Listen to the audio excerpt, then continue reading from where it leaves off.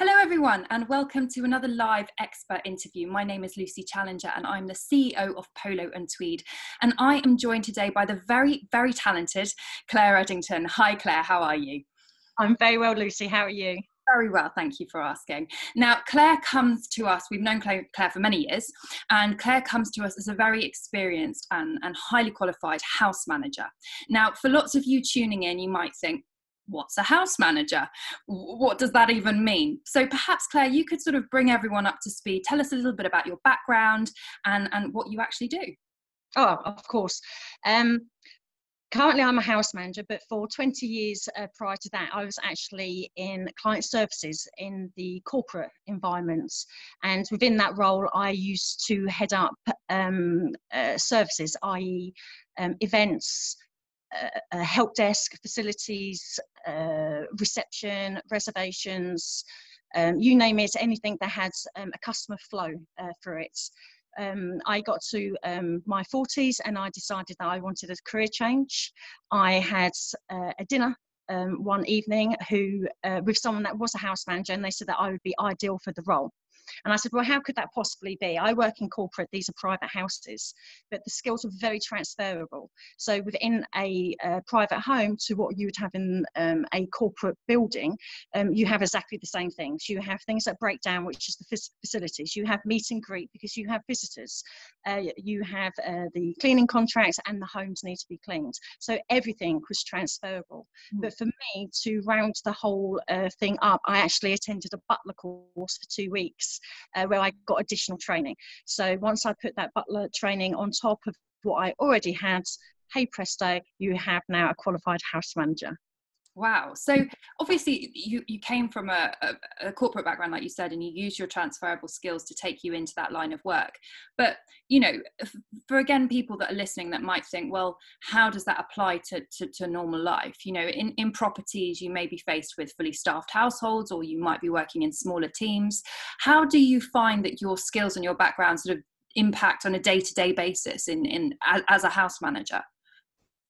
Oh, well, the two things, I mean, within the work that I used to do before, I mean, I was always involved in HR, hiring and firing.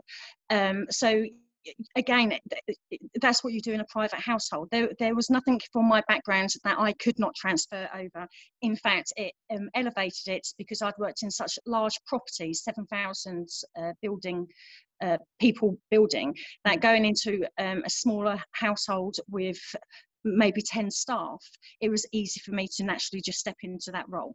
So as long as you have that previous background, yeah, I do believe that it's transferable. Yeah, no, that makes total sense. So, but why does a property need a house manager? What for again, for those who are listening might think, you know, well, I understand the role of a housekeeper, I understand the role of a chef, but what do you do in terms of how do you play an integral part in the properties you work in? Oh, it's absolutely imperative that you have a house manager when you have teams and you have large houses. Yeah.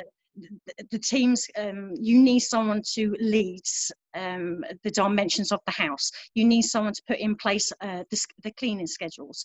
You need to understand the schedules of the principal so people can come and go with as minimum interruption to the household as possible.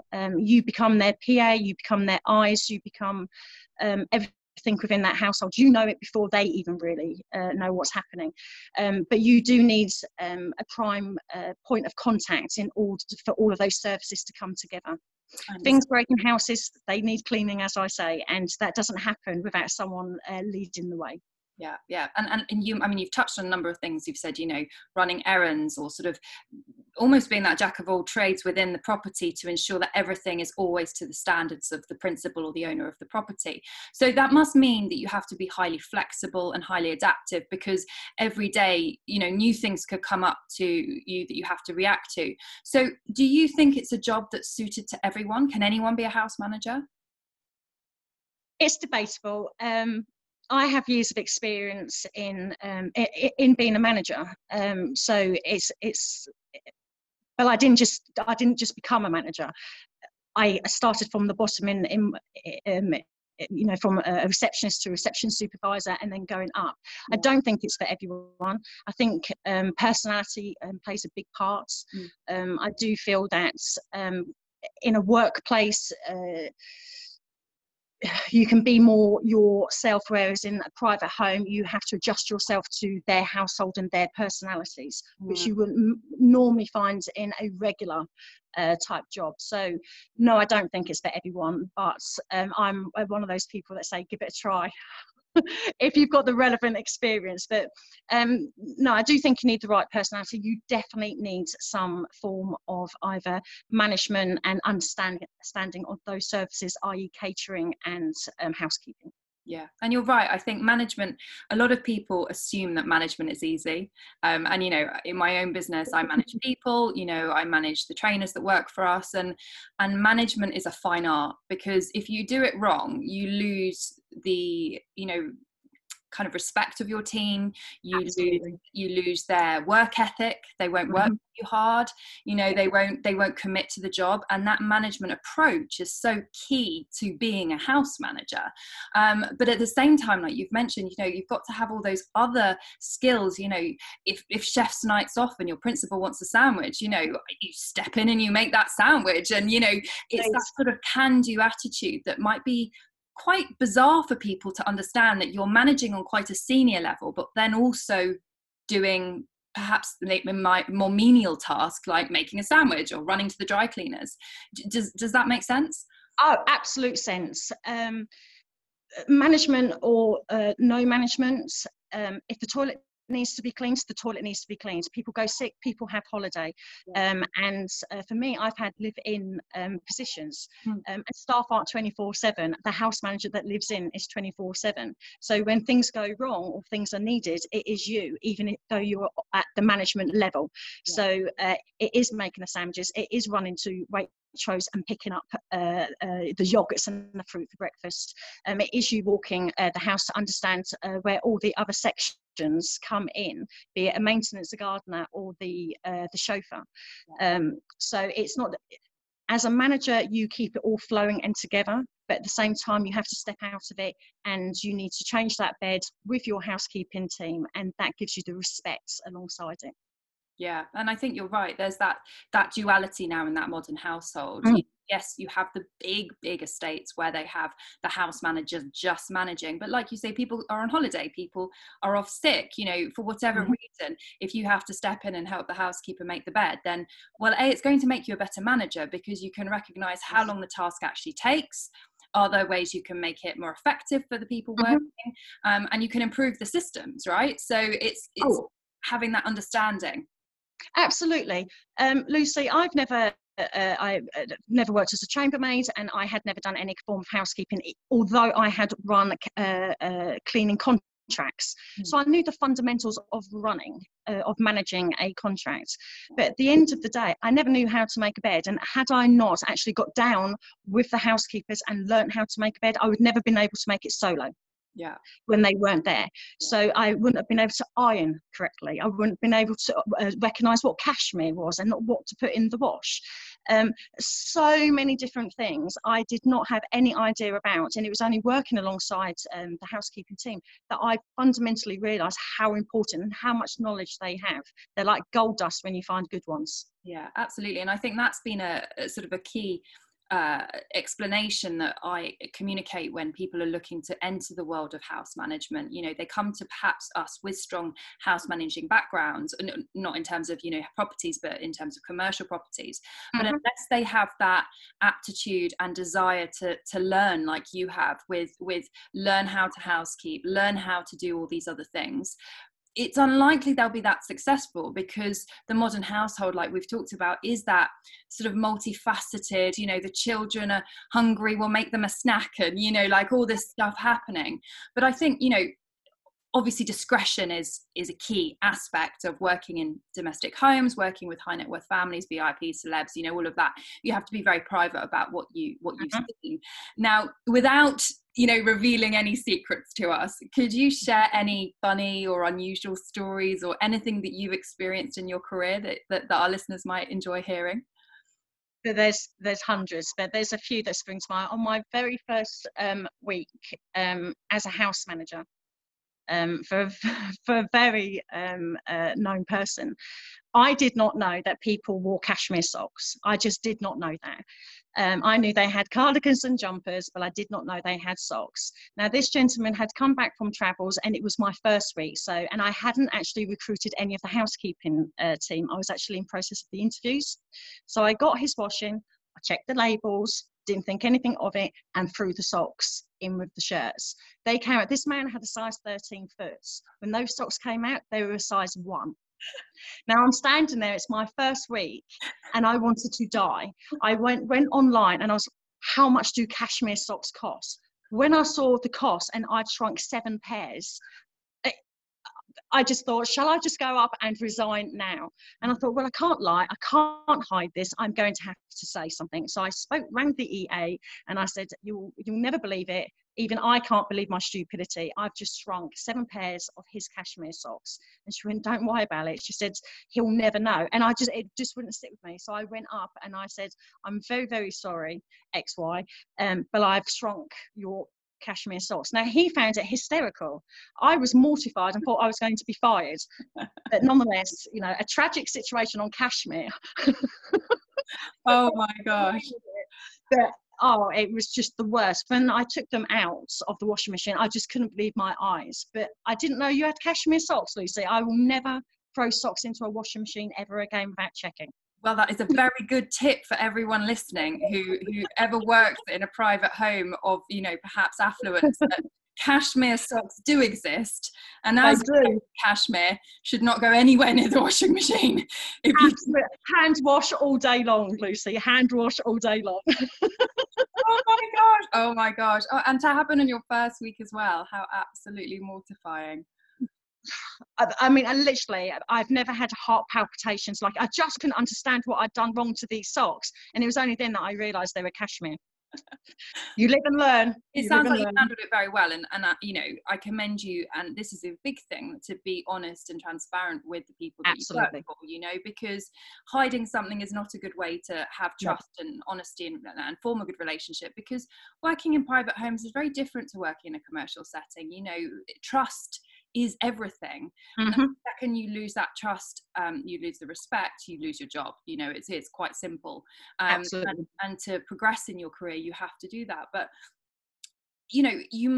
part of your job being flexible and expecting to do this huge array of duties, how do you deal with that sort of continual request to being reactive, to be flexible, and maybe being asked unusual things to do that wouldn't necessarily fall in day-to-day routine? How do you cope with that?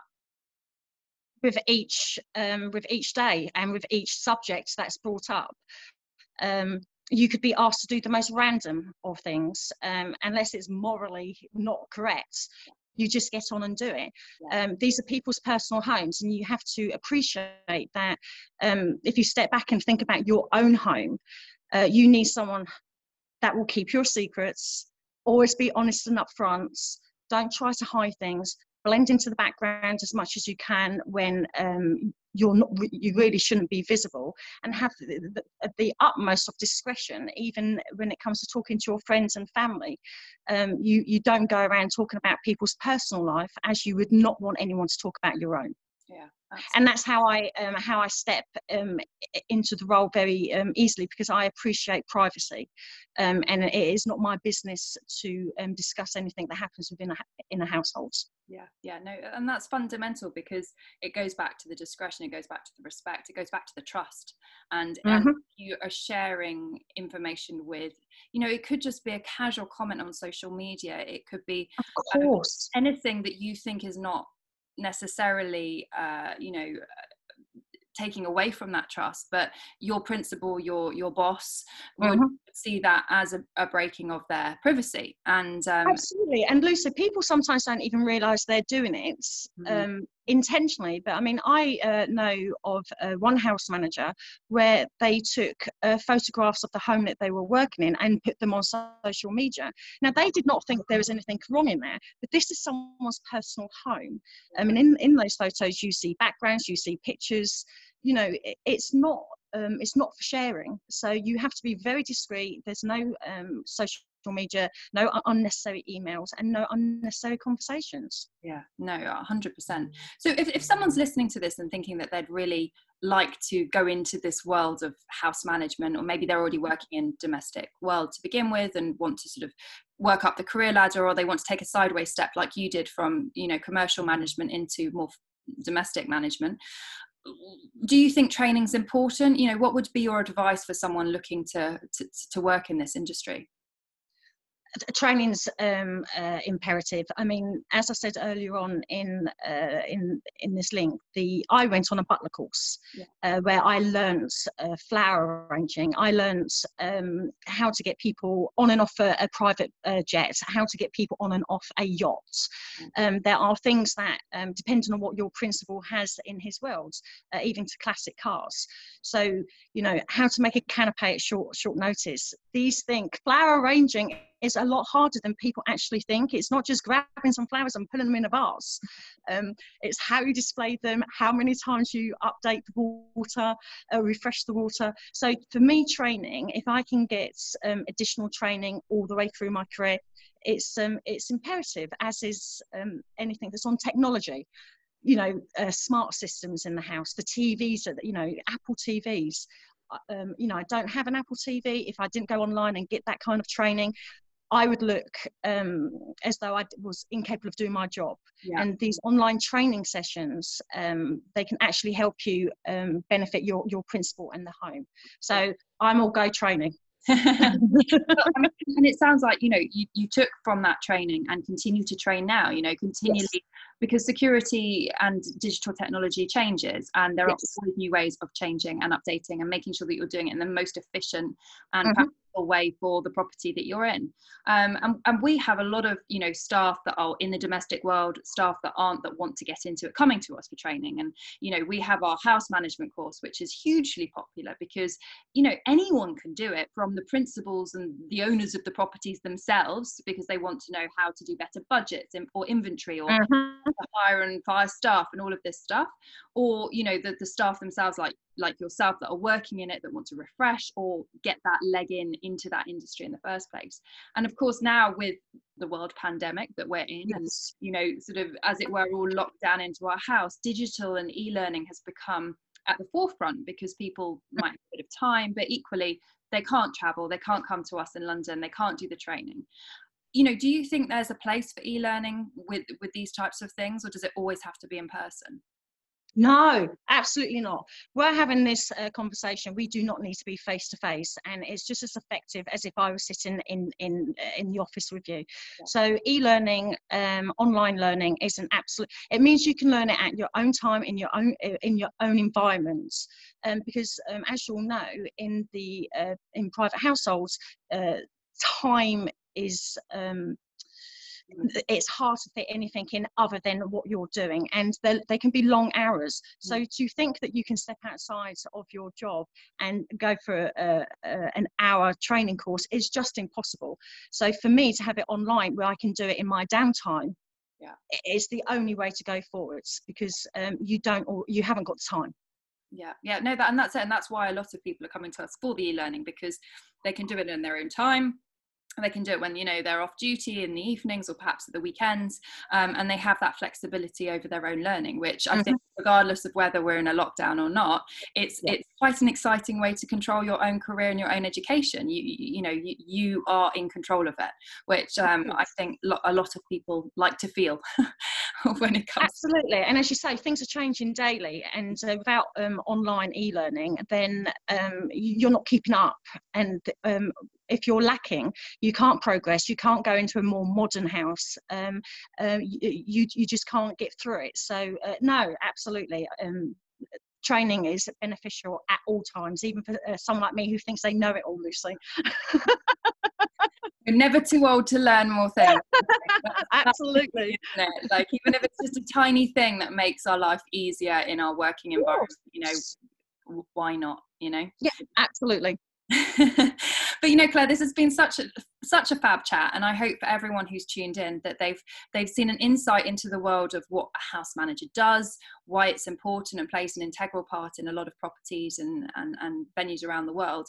So, of course, Claire is a member of the Polo and Tweed agency. She's a fabulous candidate on our book. So if anyone's listening to this and wants to speak to Claire, or wants to have some more advice, or indeed wants to talk to Claire about, you know, how they could manage their houses better, then we can of course put you in touch with Claire. So just come over to us and at Polo and Tweed, and you know, we can connect you. But Claire, I really appreciate the time you've taken out No problem at all with me. It's been Thank really you.